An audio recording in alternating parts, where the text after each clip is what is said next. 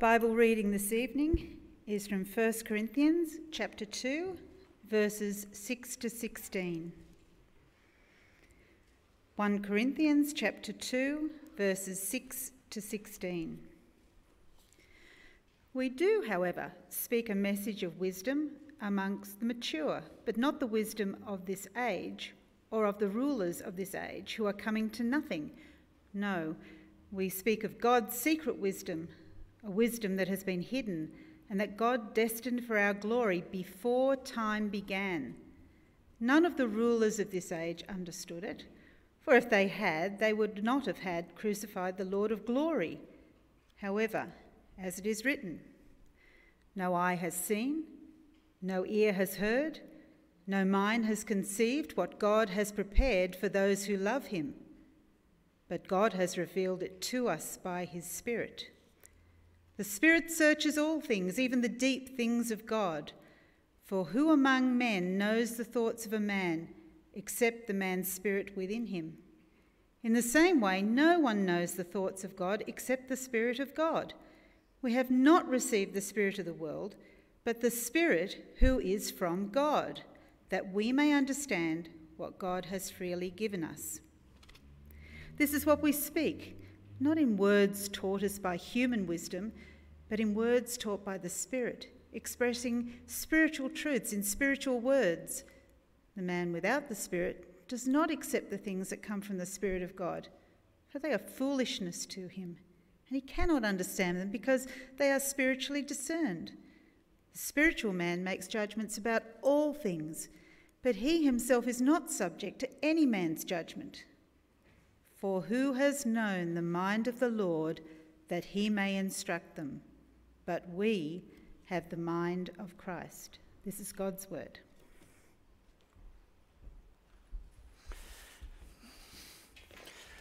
There's some really interesting verses there. One of the most misquoted verses comes up there, which is really interesting. I used to misquote it as well until I, quite a while ago, went through the passage more carefully.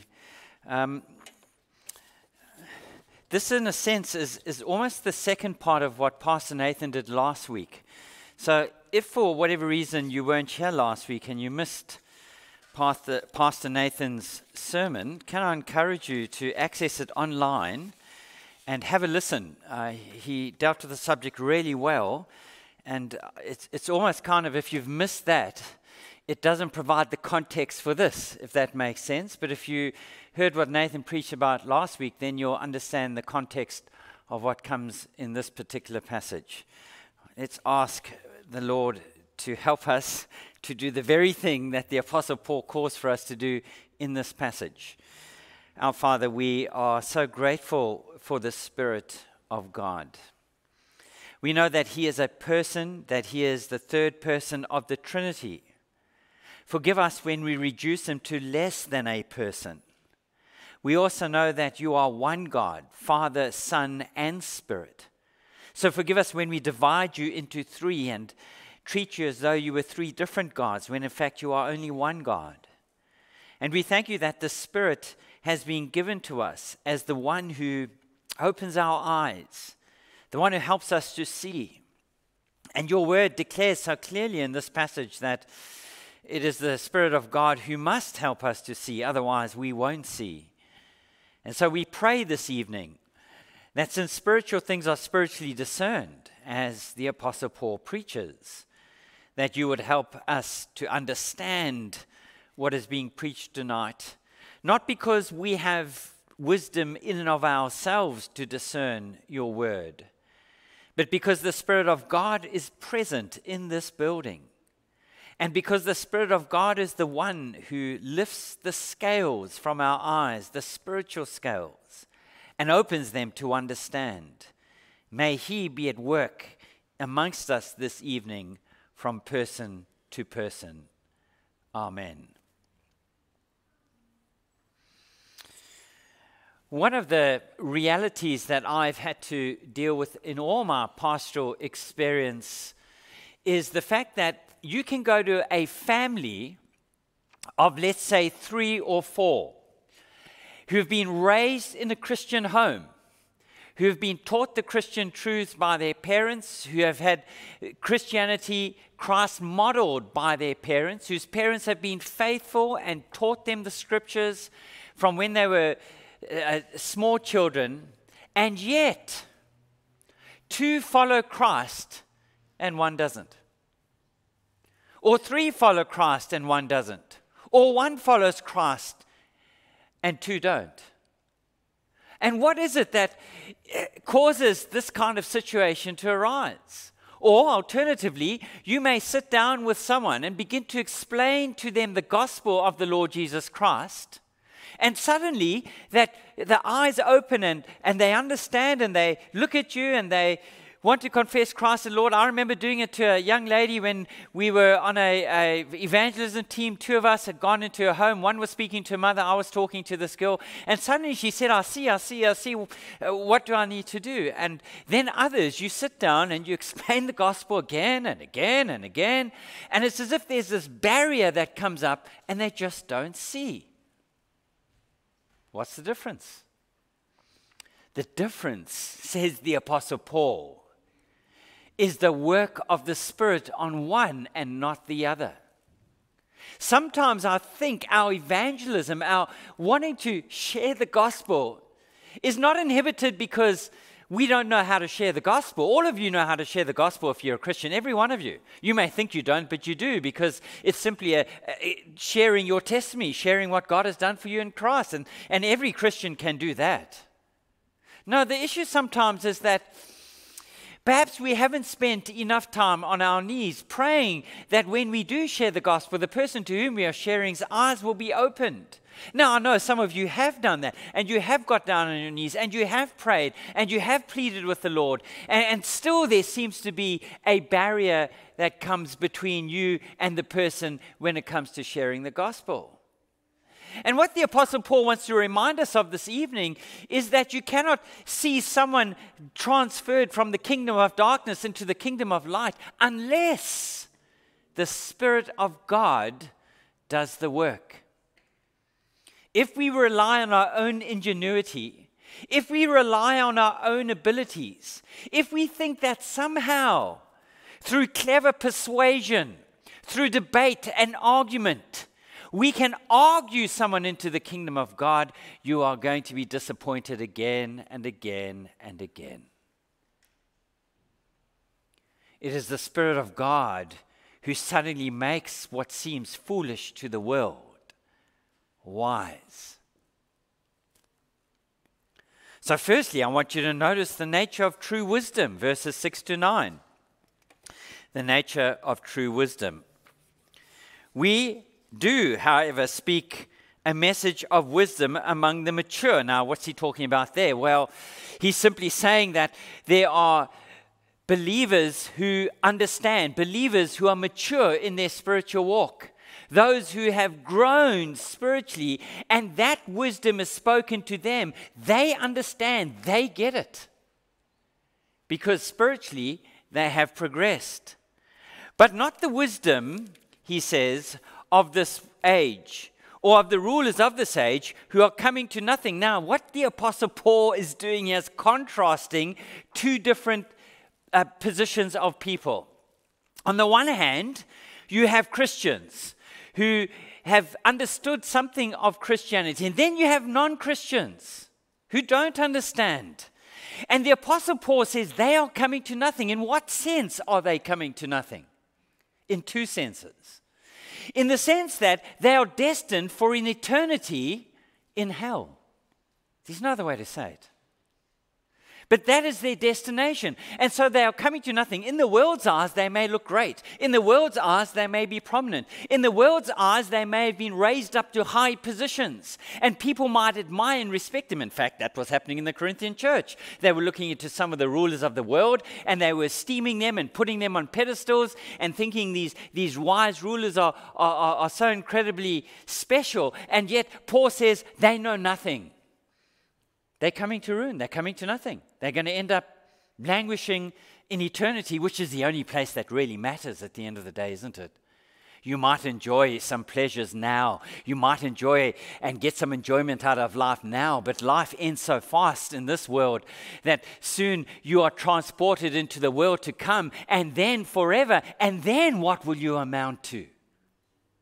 There's a second sense. The other sense is that the wisdom that they espouse of this world, the wisdom by which they operate, and the ethical ways and moral ways by which they live, those things are all going to come to an end. They're going to come to nothing. Yes, they may defy God now. Yes, they may live according to their own wisdom. Yes, their whole morality may be based upon a secular mindset. And yes, there may be no objective ethics in that. And it's a subjective, I decide what's right or wrong. And I determine the truth and what's not true. But at the end of the day, when they die, what then? What then? They're going to be some shocked people one day. And they're going to realize that everything they've placed their faith in, everything they've lived for, everything they've put confidence in is rubble, is nothing. And they're going to be lost forever. And so you see what the Apostle Paul is trying to say is, don't put people on a pedestal who are amounting to nothing. No, verse 7. We speak of God's secret wisdom. Now that could be the word is in the Greek mystery, God's mystery wisdom or mysterious wisdom, a wisdom that has been hidden and that God destined for our glory before time began. Now what on earth is the Apostle Paul saying there? What is this wisdom that's been hidden, and how has it now suddenly been revealed? Well, the reality is that for the rulers of this world who have positions of great power, the wisdom of God has not been something that they have grasped. So, for example, when you present the gospel to the unbeliever, for them it's foolish. I mean, after all, what kind of a gospel would cause a savior to be sacrificed on the cross? What kind of a leader is that? What kind of a rescue plan is that? And so for them, the foolishness of the gospel is exactly that. But you see, this is the wisdom of God, and they don't grasp the wisdom of God. They don't understand the wisdom of God because God has not revealed it to them. And as a result of that, they eventually participate in the death of Christ, as the apostle will say, a wisdom that has been hidden from them. Hidden in the sense that they think that God's plan of salvation is really, really weird, strange. But notice what he says, that has been destined for our glory before time began. What does he mean by that? Well, he's simply saying that there was a point in history, according to God's divine sovereignty and plan, where God determined that his glory would be revealed in the most graphic way possible. How does God reveal his glory? And how is that glory then affect us? And in what sense does it affect us? Well, God's glory is revealed in the coming of the Lord Jesus Christ, who is the God of all glory, who's come into our realm, into our world, and as he has lived amongst us, he has revealed the glory of God. And as he dies on the cross, we see the glory of God revealed in his death on the cross, of all places. What a strange place to reveal the glory of God. And then, as a result of the glory of God being revealed in the death of Christ, in the person of Christ, now what happens is those who come to Christ reveal the glory of God insofar as they become part of God's family, and Christ is planted in them, and the Holy Spirit makes Christ real to them. And as they live in a way that is consistent with who Jesus is, so God's glory is revealed in them. Do you hear that, Christian? That as you live for the Lord Jesus Christ, God is revealing his glory by the way in which you live. What an incredible responsibility. We show the glory of God by the way that we live. None of these rulers of this age understood it. For if they had, they would not have crucified the Lord of glory. Now, again, you see what the Apostle Paul is saying. Had they understood that Jesus Christ was the Messiah. Now, he's not talking about the Jews, although he is including the Jews in that. But he's talking about those who were rulers, those who are outside of Christ. Had they understood this is the Messiah, they would have never put him to death. Now, that doesn't mean that somehow God's plan of Jesus Christ dying on the cross would have been thwarted. The fact is that God determined in eternity that the only way in which he could save humankind was by the Lord Jesus Christ dying for the sin of the world, taking the sin of the world upon him, taking the punishment of God in their place, bearing the penalty of the sin, experiencing the judgment of God so they don't have to be judged by God. Now, that was always going to happen. It was always part of God's plan. And the Apostle Paul is simply saying, had they understood that this is a Messiah, they would have not participated in that. But they didn't. They were in darkness. And so they participated in his death. And then this misunderstood verse in Scripture. No eye has seen, no ear has heard, no mind has conceived what God has prepared for those who love him, but God has revealed it to us by his Spirit. Now, we hear that quoted about heaven, don't we? And we hear people sometimes in prayer meetings say, as they pray, no eyes see, no ear is conceived. We can't imagine what heaven is like. Now, that is true, but it's not true of that verse. What that verse is saying is that in terms of those who are outside of the Lord Jesus Christ, they don't understand the gospel. They don't see it. They can't see it. And the reason they can't see it is because they are plagued by darkness. Sin has caused their minds to be darkened. And until the veil of sin is removed and the light shines into where the darkness is, they do not understand. They cannot understand. No one, in other words, comes to faith on their own steam. No one. I don't just wake up one morning and decide, today's the day that I'm going to follow Christ. Today's the day that I'm going to commit my life to the Lord Jesus. It doesn't happen like that. It happens through the Spirit of God coming and revealing himself. If I can paraphrase it like this. We speak God's wisdom, salvation through Jesus Christ crucified, which none of the rulers of this age understood.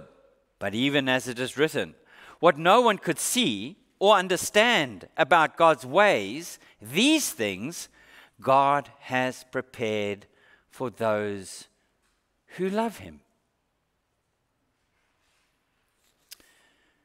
Which means that as believers, as Christians, we should be praying that those who are lost in their sin and darkened in their understanding come to faith in Christ before it's too late. There's a wonderful poem written by Jill Briscoe.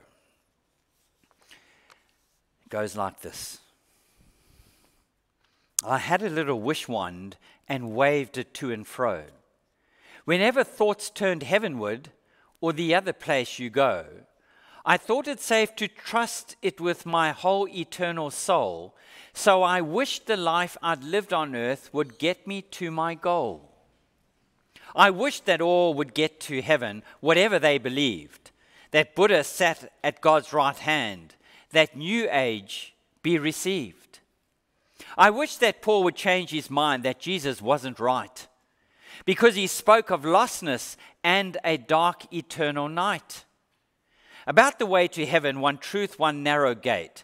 And I was so broad-minded that I wished away my fate. So I waved my little wish wand in the radiant face of him who met me at the gate of heaven and wouldn't let me in.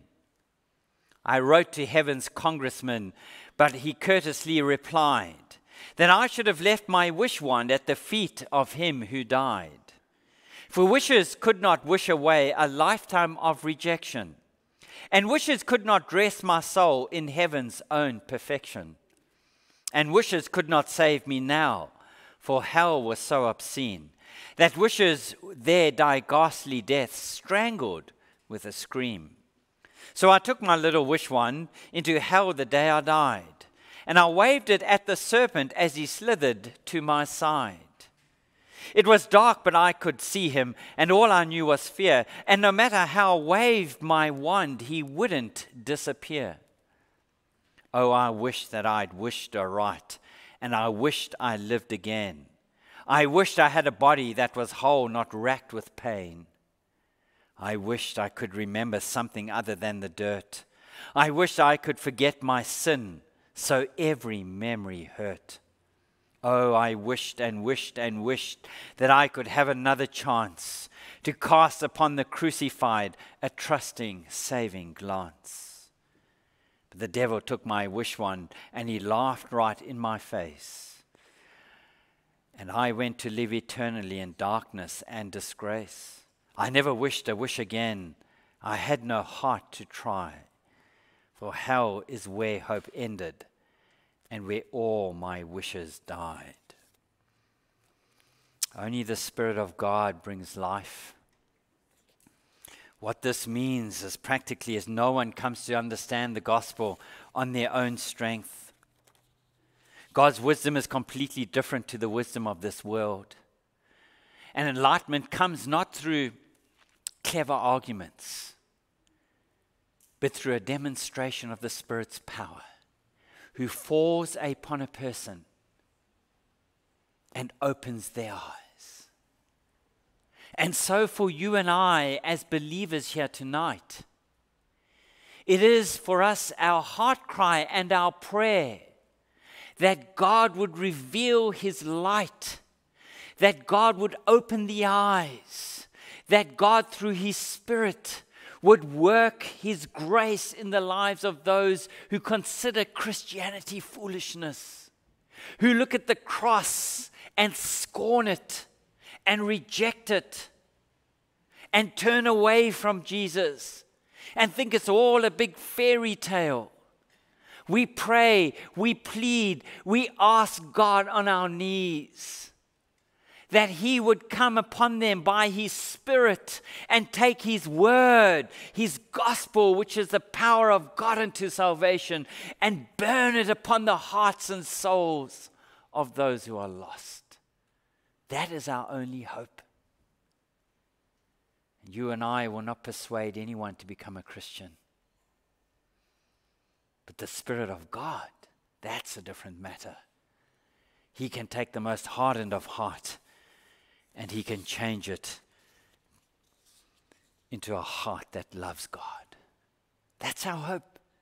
So can I encourage you, before you embark in sharing the gospel, spend some time in prayer, pleading that the Spirit of God would do the work that you and I cannot do, and change the heart of darkness into a heart of light. And let me tell you, God's Spirit can do amazing things. Secondly, the understanding of true wisdom. Look at verses 10 to 16. He continues. But God has revealed it to us, my Spirit. The Spirit searches all things, even the deep things of God. For who among men knows the thoughts of a man, except the man's spirit within him? In the same way, no one knows the thoughts of God, except the Spirit of God. We have not received the spirit of the world, but the Spirit who is from God, that we may understand what God has freely given us. Now, I want you to follow the logic of the Apostle Paul. It's Greek logic that he's using here, but it's fairly simple logic. He's saying that if you are going to understand the gospel, then the way you understand the gospel is through the Spirit. And the reason you can understand the gospel through the Spirit is because the Spirit has an access to the mind of God. Well, in fact, the Spirit is God. So in the same way that none of you know what my thoughts are, and I don't know what your thoughts are, thank goodness for that, because I'd hate to know what some of you are thinking right now, but you don't discern my thoughts unless I tell you what my thoughts are. If I tell you what my thoughts are, then you understand something of what's going on in this empty head of mine. If you have the Spirit of God, and the Spirit of God is God, and the Spirit of God searches the mind of God, not in the sense that he wants information, he has all the information, but in the sense that he might reveal God to you, then you understand the mind of God and the mind of Christ. Because the Spirit, who is God, reveals God's thoughts to us. And you can't know God unless you know the Spirit. It's impossible. And it is only through the Spirit bringing revelation, illumination, that you and I understand anything about God. And so you see, the world walks around in darkness and doesn't understand the things of God precisely because they don't have the Spirit of God revealing the things of God to them. And so for them, certain things that Christians engage in are strange, are unusual, are different, are a little bit weird. And the judgments they make about Christians are wrong judgments because they judge Christians as foolish, or they judge them as stupid, or they judge them as weird. But the judgments that they are making are judgments apart from the wisdom that comes from the Spirit of God. Do you see? And so, in other words, what the Apostle Paul is saying, and he goes on to say this, is that the only way you can really make right judgments about God and about Christians is if you have the Spirit of God. If you don't have the Spirit of God, whatever judgment you are making is bereft, it lacks the wisdom that you need to make a right judgment. And so we understand that unbelievers, of course, are going to judge and misjudge Christians. And we see this all the time, don't we? So when you and I, as Christian, for example, speak about the fact that abortion is a sin, we have the world that says, how can you say that? How can you say to a woman that she shouldn't have control of her own body? How dare you say that she shouldn't be able to decide whether or not she's going to have a child? We say, but children are created by God. They are conceived by God. God brings them into being. And you don't take away what God has created. You don't have the right to do that. They don't understand. Why don't they understand? Because they don't have the Spirit of God. And you see, what that means for you and I is you and I should not be surprised when the world makes bad judgments about what Christians believe or how we live. You should expect that. They can't help it. They're lost in their sin. They are driven by their darkness. They are driven by the darkened mind. And so it is a result of the mind that they have that is controlled ultimately by Satan, who directs their thinking, even though they don't realize it, even though they don't know it, that they form opinions of Christians and Christianity that are patently wrong.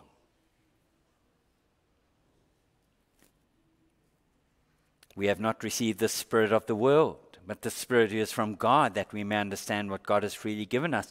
This is what we speak, not in words taught by human wisdom, but in words taught by the Spirit, expressing spiritual truths. The man without the Spirit does not accept the things that come from the Spirit of God, for they are foolishness to him, and he cannot understand them, because they are spiritually discerned. Do you hear that? The spiritual man, now look at the contrast. It's really important that we get this contrast. The spiritual man makes judgment about all things, but he is not subject to any man's judgment. Now let me explain that phrase, because it's been misunderstood. That phrase is not saying that a Christian is not subject to any form of judgment by other Christians. Because in chapter 5, Paul is going to say in the strongest possible terms, make a judgment about the immoral man in your midst and expel him, kick him out. So this isn't a kind of verse that a Christian leader can say, well, you Christians, you can't judge me because you're not allowed to make spiritual judgments about me when I sin. That's between me and God. No. This is simply saying that the people out there in the world can't judge correctly what Christians are all about. It's impossible. How can you judge something when you don't have the wisdom to make a right judgment? It's the same as me going to a plumber and saying to a plumber, by the way, you're using the wrong tools. That's the wrong pipe you've got. Why are you fiddling over there? You should be fiddling over there when I don't have a clue. He's been trained. He has the wisdom. He has the knowledge. I don't. And here I'm telling him how to do his job. It's ridiculous. It's the same as the unbeliever. It is God who enables us to understand truths about God. Spiritual truths are spiritually discerned. You cannot understand the Word of God, which is God's truth, unless the Spirit gives you insight into understanding the truth of God. Now, this has tremendous application, not only for the unbeliever, but for the believer. What that means is then when we sit here tonight, for example, or in a morning service, that only those who've been spiritually enlightened understand what's being preached. No wonder some people fall asleep. They haven't got a clue. And they haven't got a clue because they're not spiritually switched on. And they're not spiritually switched on because the Spirit hasn't switched them on. And so while they may sit here and make judgments and say what's being preached is rubbish or nonsense or whatever the case might be, it is wrong judgments because they don't really know. How can they make a judgment? But conversely, the spiritual person who has been given wisdom from God, they are able to make moral judgments in every realm, because they have God's wisdom. Now, you see what that means. You see, when you work out the implications of this, it's quite significant. So it means that when we come to issues like transgenderism, homosexuality, when it comes to sexual ethics, living together, sleeping together, adultery, all of these things, the only people who make right judgments about all of those things are believers who have the Spirit of God. Only those who have the enlightenment of God. Only those who have been given proper understanding of how all of these things work together. Because it's God's world, God has created us, God has given us a book that teaches us how we are to live. God has enabled us to live in a way that maximizes our fulfillment in this world, and that is only gained by coming into a relationship with the Lord Jesus Christ, who opens our eyes to understand things we cannot understand unless we have God's Spirit dwelling within us. So do you realize, dear Christian here this evening, that whatever wisdom you possess is infinitely greater than whatever wisdom is possessed by the non-Christian out there? Do you realize that? Do you realize the judgment calls you make are based upon what God's Spirit has revealed to you? And since the Spirit of God searches the mind of God, and He knows the mind of Christ, for He is God, you have that same mind by God's Spirit. That's incredible. So your wisdom that God has given you far exceeds any perceived wisdom and knowledge out there. And yet, the unbeliever thinks exactly the opposite is true. Not so? They think Christians are living in a world of illusion, delusion, that they are deceived, that they don't understand, that they're missing out on life, that life is passing them by, and, you know, all these good things you Christians, you don't get to enjoy because you Christians, and this narrow view of being a Christian and not getting the maximum out of life. And in fact, the opposite is true. And so Jesus, you see, in John 10, precious passage that is, says, I have come, or let me back it up. The thief only comes to rob, to steal, to destroy. But I have come that you might have life, and life to the full. The only person who gets to enjoy abundant life in this world, the way that God has created us to enjoy it, are believers. Do you see what you have in Jesus? It's incredible. God has given you an experience of life that transports you out of the realm of the ordinary into the extraordinary. Because you have the Spirit of God who brings enlightenment as to how you can live and experience the joy and the abundance of life that Jesus has come to give to all who believe. What a gift. And you have this in the Lord Jesus Christ. And so he's able to say, for he has known the mind of the Lord that he might instruct him, but we have the mind of the Lord Jesus Christ.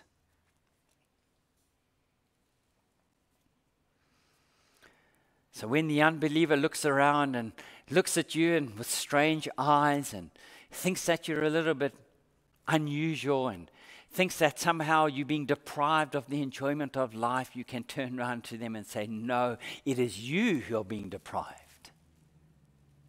For in Christ, through the Spirit, I get to enjoy a life that is not only eternal in the sense of length, but eternal in the sense of fulfillment.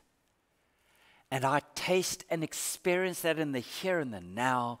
And one day in the eternal realm, I will experience that in all its fullness forever.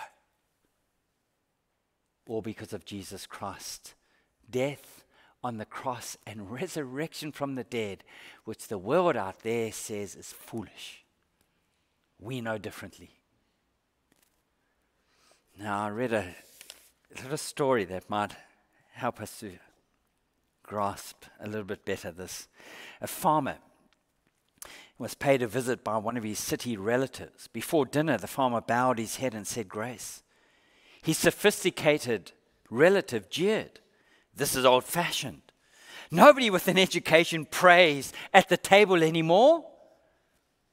The farmer admitted that the practice was old and even allowed that there were some on his farm who did not pray before their meals, justified the relative remarked. So enlightenment is finally reaching the farm. Who are these wise ones? The farmer replied, my pigs. But it is true, is it not? I mean, why would a Christian give money to church? Why would a Christian come to church and serve God? Why would you come to an evening service? Why would you give of your time and your resources in being engaged in church? Why would you live according to a certain ethical standard? I mean, why would you spend time on your knees and pray? Aren't there better things you can be doing? Why open your Bible and read when there are so many other things you could be engaged in? Because we know that true wisdom comes from God. And the Spirit has enlightened our minds. So when we take that Word of God and we open up the Bible and we read it, what happens? The words literally jump out. And God's Spirit takes those words and He opens our eyes and He lifts the spiritual scales of darkness. And our hearts become enthralled.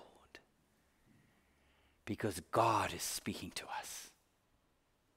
The God of all glory. And so, my dear friends,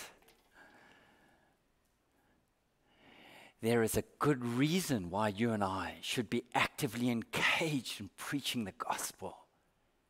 So that the people out there who don't have the Spirit of God may have God's Spirit fall upon them. To open their eyes.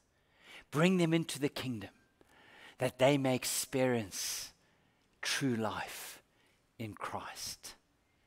For life can only be experienced in all its fullness in a relationship with Jesus Christ.